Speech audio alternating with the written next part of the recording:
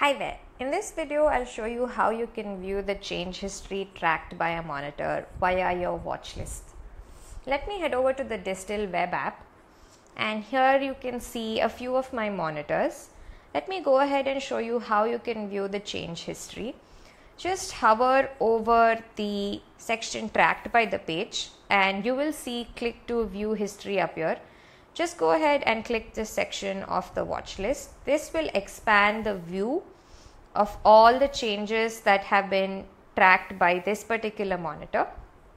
You can see on the left hand side it has different timestamps, and at these points in time it has recorded all of these changes. Any new additions that the monitor has tracked will appear in green.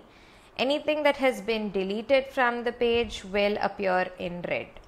Now, if you want to explore the diff in detail, just go ahead and click on Explore Diff. And here you can see that all of the new additions on the page have been highlighted in green and deletions have been highlighted in red. This is the side-by-side diff of the changes this particular monitor has tracked, which are 172 additions and 170 deletions. If you want to see the diff inline, just go ahead and choose inline diff. Here you should be able to see the differences tracked inline. You can even choose to view changes at different points in time. Here, this is the latest change that has been tracked by the monitor. Now, if you want to check out and compare the changes at different points in time, choose a prior date and you can see the view changes. You can use the up and down arrow button to navigate through the changes one by one. If I switch back to the side-by-side diff mode and use the arrow button to navigate through the changes, it will slowly start scrolling through the page and showing you the changes. Since there are multiple changes, this moment might appear slow for you now, but if you do track pages where changes are scattered, this will help you easily navigate through them one by one instead of using the scroll button. So if you want to navigate out of the diff view, just click on the X button and close the change history view.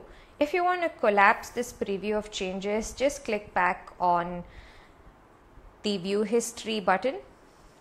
Now, when you do expand the view, you will see that you have different options called deleted and snipped. Snipped will show you only the section of the page where the changes have been tracked. However, deleted will show you the portions which have been tracking deletions from the page. You can set a default preview by choosing the checkbox on a mode which is more comfortable for you to view. In my case, I will choose snipped as my default view of changes. Now, this is a monitor that is tracking a news website. Let me go ahead and explore the diff on this page. Now, you can see that there are different formats in which you can view the diff. The first one is the visual mode, which shows you the web page as it is. And the text mode will show you the text of the web page alone, and by clicking on source you can view the source code of the web page. And you can see that this monitor has tracked 2 differences and 2 deletions. Let me navigate out of this view and go ahead and collapse this change history view. I hope in this video you understood how to navigate through the changes, compare changes tracked at different points in time, view it side by side or inline, and understand added text and deleted text just by looking at the color that has been rendered on the change view mode.